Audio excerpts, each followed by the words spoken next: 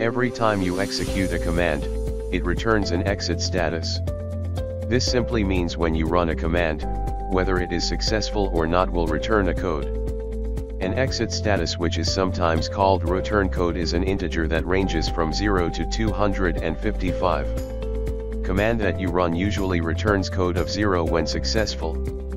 If the command encounters an error while it is being run, it returns a non-zero. Here is an example.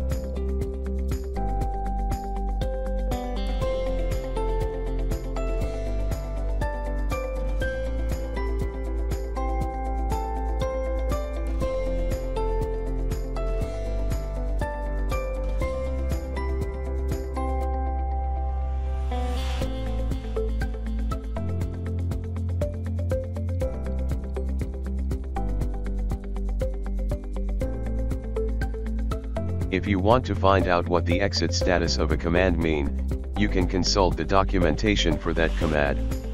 For example, the grep command explain what happen when a search pattern is found or not.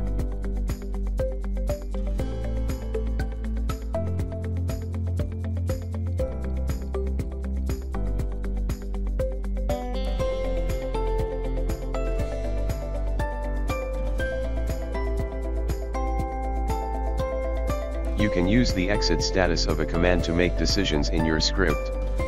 Here is an example.